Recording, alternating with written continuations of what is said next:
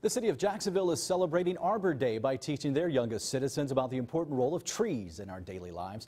Carolina Forest Elementary School hosted an assembly this morning, complete with singing, dancing, and presentations about trees. This is the 38th year that Jacksonville has been recognized as a tree city. Forest Ranger Brett Evans says it's important for the next generation to learn more about the vital role our environment plays in our lives.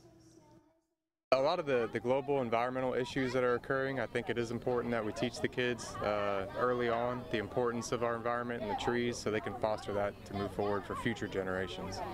The students also planted trees on school property to give back to the community.